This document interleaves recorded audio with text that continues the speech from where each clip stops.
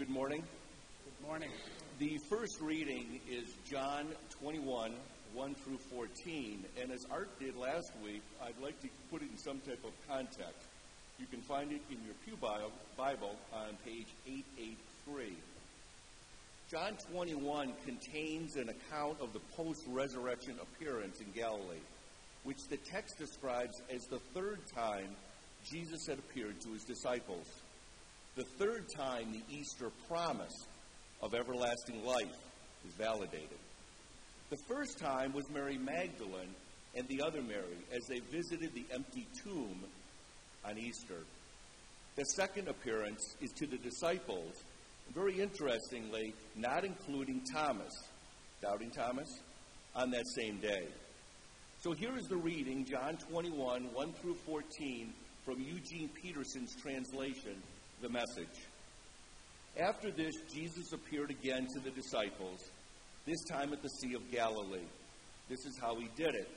Simon Peter, Thomas, Nathanael from Cana in Galilee, the brothers Zebedee, and two other disciples were together. Simon Peter announced, "I'm going fishing."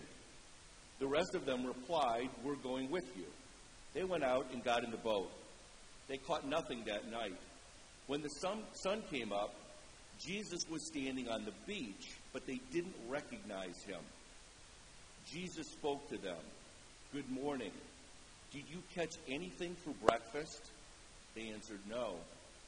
Jesus said, "Throw the nets off the right side of the boat and see what happens." They did what Jesus said. All of a sudden, there were so many fish in it, they weren't strong enough to pull it in. Then, the disciple Jesus loved said to Peter, "It's Jesus."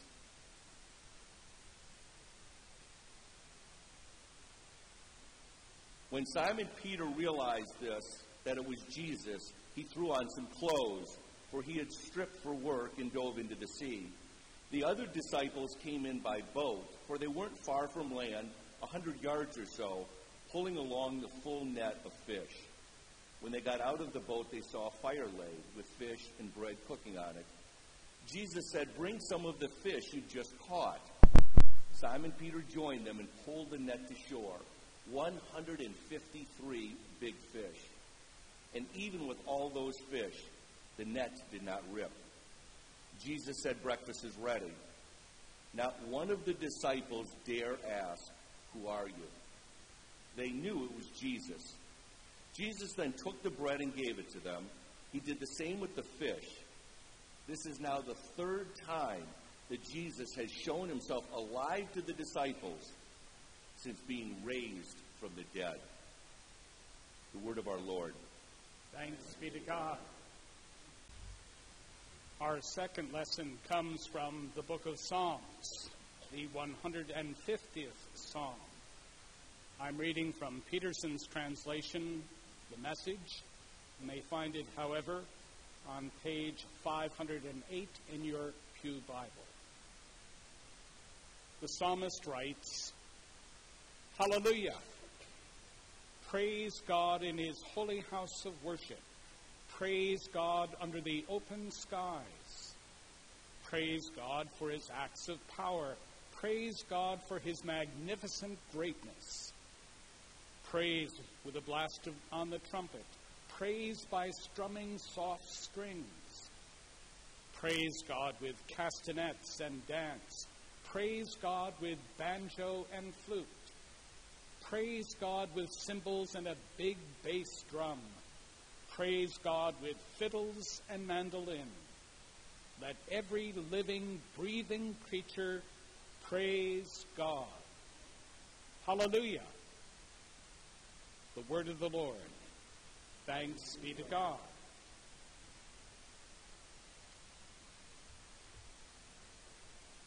Let us pray.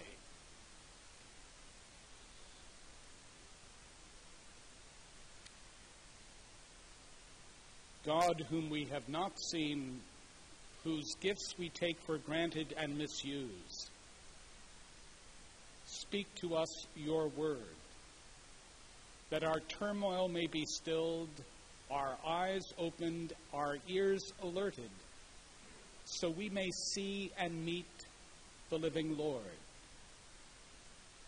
May our witness be authentic and faithful to the risen Jesus. Amen. For many of us, breakfast is the most ordinary meal of our day.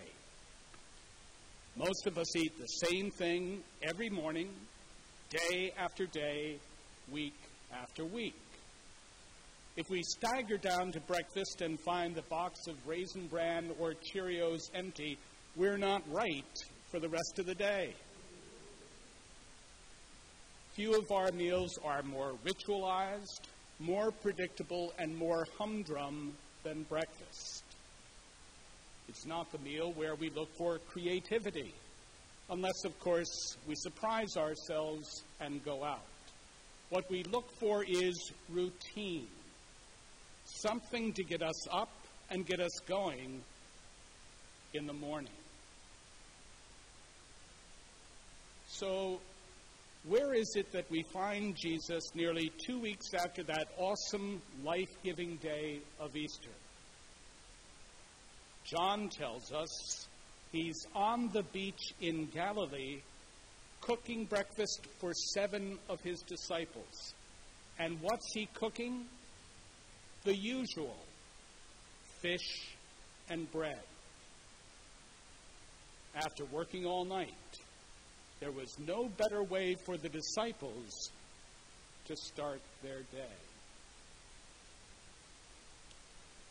Most of us are ordinary people who will go about our ordinary days in ordinary ways. Our lesson from John tells us this is where the risen Jesus meets us. The disciples are back in Galilee. They've gone home and gone back to work. To put it more bluntly, they are back in the ordinary. It seems somewhat bizarre that that's where they are, but that's where they are. Back in the ordinary. Let me ask this. If you had come face to face with a person resurrected from the dead, not once but twice, would you be able to go back home and then go back to work? On one occasion, the risen Jesus had appeared to them and given them their marching orders. Go out and train everyone you meet in this new way of life, marking them by baptism, instructing them in the practice of all I have commanded you. Whatever happened to that command?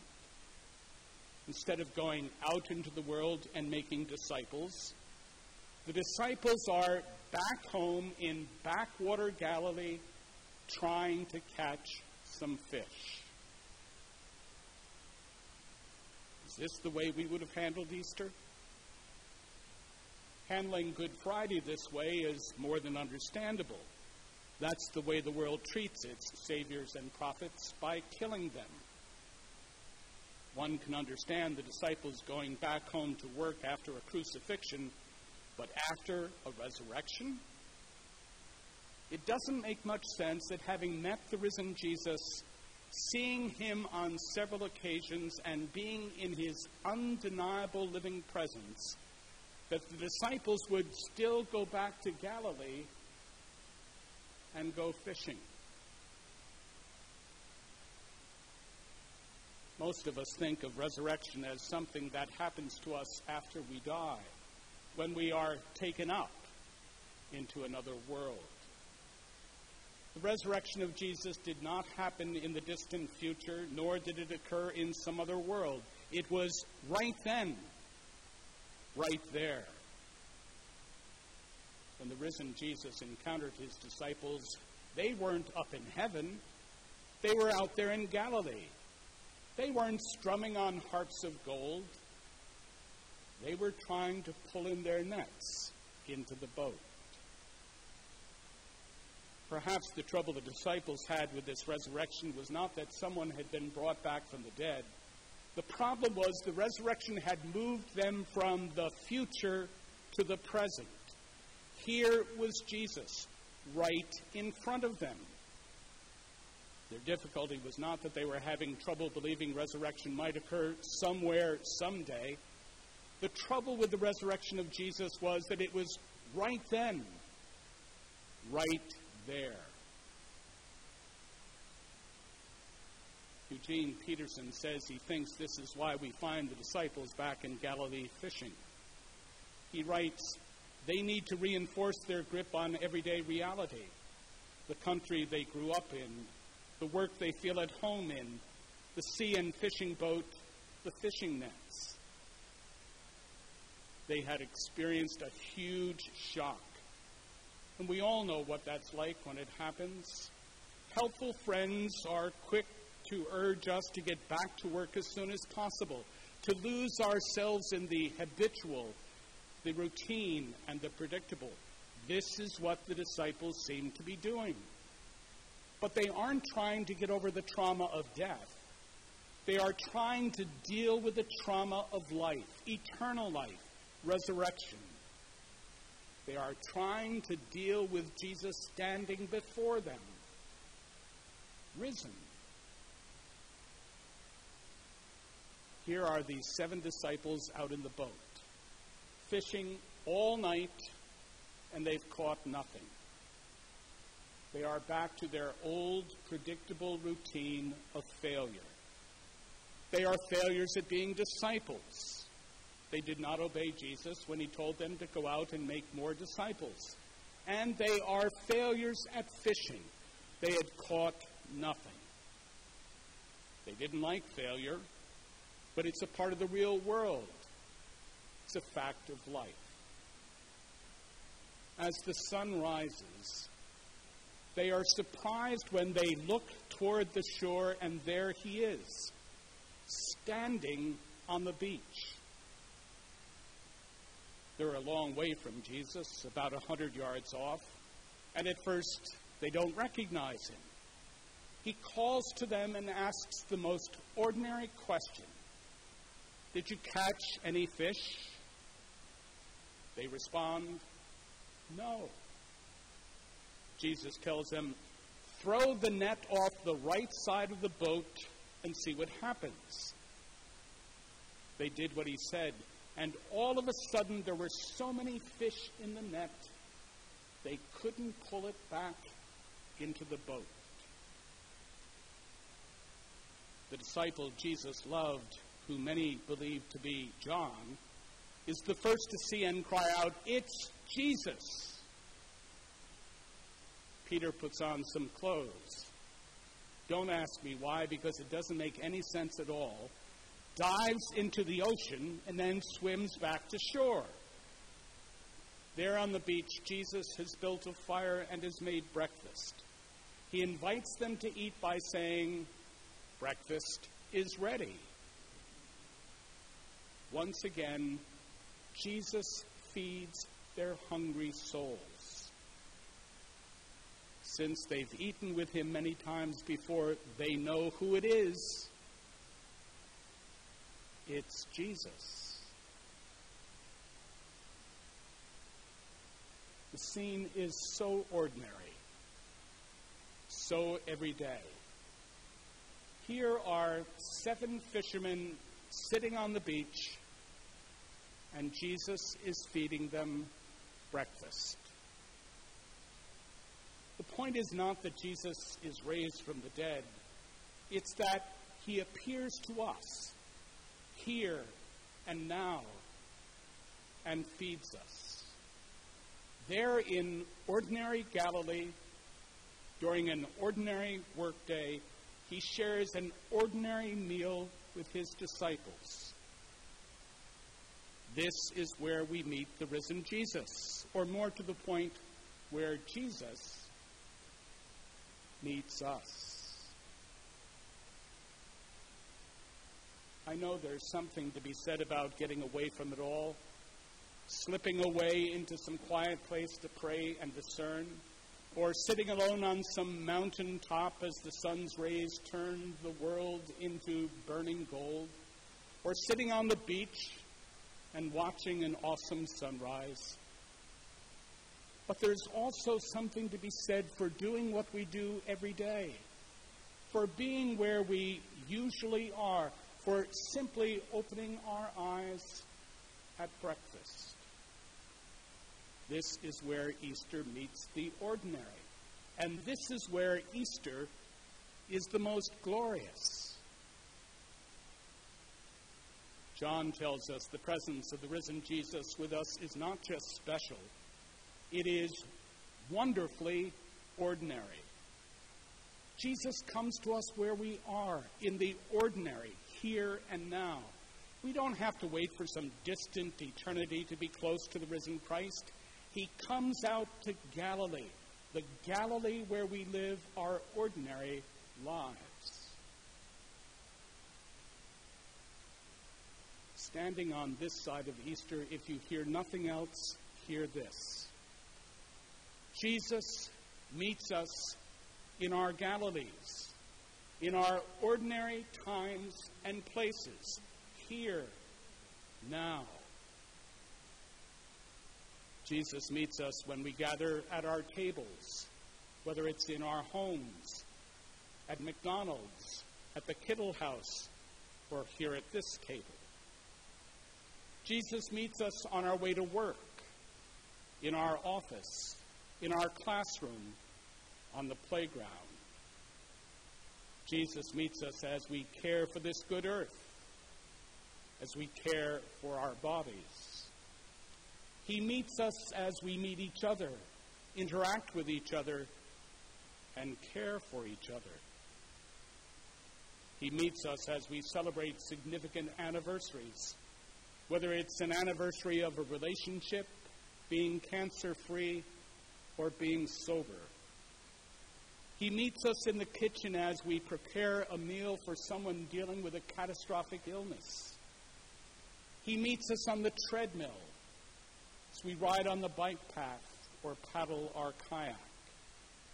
He meets us as we staff the food pantry, the bucket line in Haiti, or Sandy Relief. He meets us at the unemployment office, on the picket line, the immigration line. He meets us in the ER, the OR, and the chemo room. He meets us in the birthing suite and at the gravesite. Please don't expect to find this risen Jesus only in the holy and spectacular places. He's most apt to meet us in our ordinary Galilees, where we are doing the ordinary, mundane things we most often do. This is the point of this breakfast on the beach. When we go back to our Galilee, resume whatever it was we were doing before we came to this holy place, take up our everyday duties and fulfill our ordinary responsibilities, this is where Jesus meets us. This is where Jesus comes to us, calls us, feeds us, gathers us in, strengthens us, transforms us, and is right here with us. And in doing that, he redeems all of our lives, not just on Easter Day, but the day after, the week after, and the month after. You see, it's all about the ordinary.